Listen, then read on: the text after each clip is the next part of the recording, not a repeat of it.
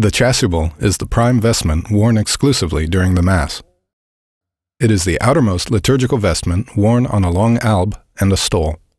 When donning a chasuble, the priest says a prayer, "O Lord, who has said, 'My yoke is sweet and my burden light,' grant that I may so carry it as to merit thy grace. Amen."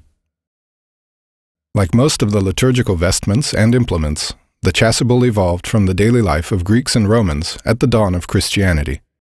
The predecessor of the chasuble is a warm round or rectangular outer cloak, often made of thick fabric with a hole for the head.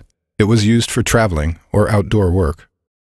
From the 630s, the chasuble became an integral part of priests' clothing. The original shape of the cloak, hanging from the shoulders in folds, determined the symbolic meaning of the chasuble. It represents the supernatural love of God that enshrouds and safeguards, and the armor protecting from the arrows of evil. The shape of the chasuble gradually changed over time. The side and the front parts became shorter, allowing the hands to move freely.